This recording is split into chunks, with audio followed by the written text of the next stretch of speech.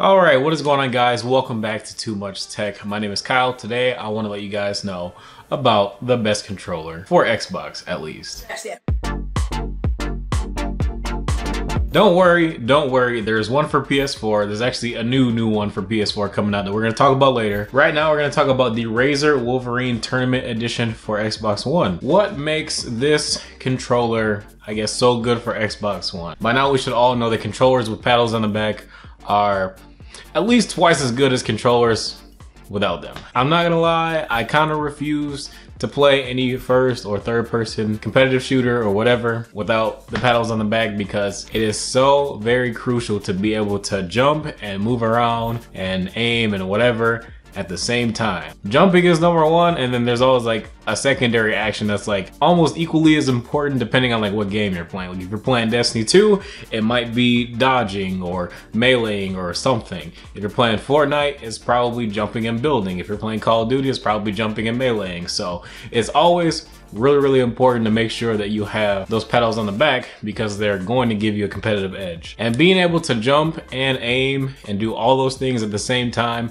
without taking your fingers off the thumbsticks is really going to improve your game quite a bit. So with that being said, how many paddles does the Razer Wolverine have? So the Razer Wolverine Ultimate Edition is not an entirely different controller. It's a little bit different, and there are some reasons why I didn't buy the controller. I'll get to that in a second, but there's actually two paddles on the back of this one. So the Tournament Edition has two paddles on the back. Ultimate Edition has four. I'll leave it at that. I'll put a picture on the screen so you guys can see how different it is, but I didn't get the Ultimate Edition for durability reasons. I don't plug my headset into my controller, so the little controls at the bottom I wasn't really worried about. More so from a durability standpoint, these flatter paddles, I'm hoping that they're gonna be a lot more durable over time, because other controllers that I've used have only lasted maybe like a year and a half with some heavy use, and I really hope that this is gonna last a lot longer. I've had this for a few months now. It's worked really good. I've had no issues, so hopefully it stays that way. Now, as far as the controller,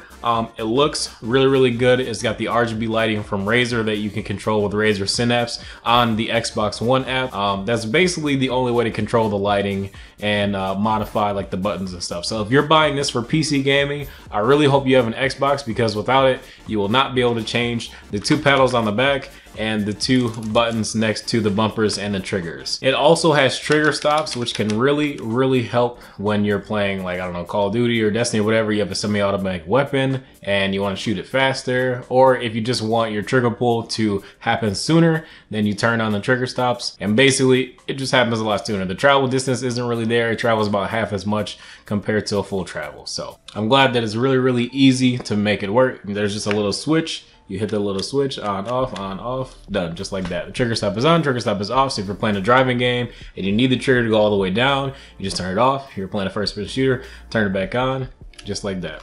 Super easy. The buttons on the face are super duper clicky. It's kind of like a mechanical mouse. That's like the closest thing that I can relate it to. It feels like my Death Adder like mouse actuation. That's pretty much how it feels. It's cool. I like the sound. I can hardly ever hear it anyways because I'm wearing a headset or, you know, listening to the game. So I'm not really listening to the controller, but it's cool. It's there. Whatever. Now, as far as the feel of the controller, on the sides, it has like these little rubberized grips that are very similar to the Xbox One Elite controller. It's cool. I like it. Adds a little bit of grip, so you don't really have to worry about that dropping your controller or anything like that. But the front is still like the regular Xbox finish. It's kind of slippery. The D-pad is just like the 4 individual directional buttons. So I wouldn't recommend this for fighting games.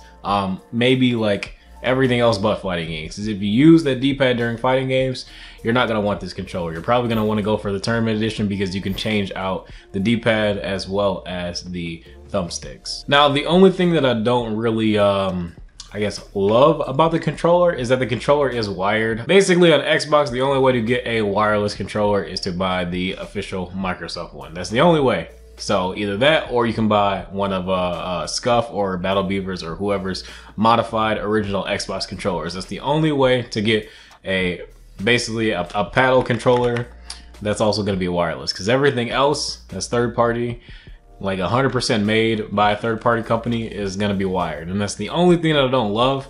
The thing that I like about having a wired controller is that the wire is really, really long. So if you play in a really big room or really far away from wherever your Xbox is, you're not gonna have to worry about not having a long enough cord, because I believe it's like 6 or 9 feet or something like that. And then you also don't have to worry about charging it or having the controller die on you in the middle of a game. So that's really, really annoying, and I think that kind of outweighs the controller being wireless, because I play really close to my setup anyways, and I want as least amount of input lag as possible. So having a wired controller really is not that big of a deal to me. Other than that, I like the controller a lot. It's very comfortable to use. It might be really weird at first to get used to the pedals, but give it like 48 hours and you'll be good to go. It'll be muscle memory. Even like the little buttons next to the bumpers and triggers, those will be really easy too.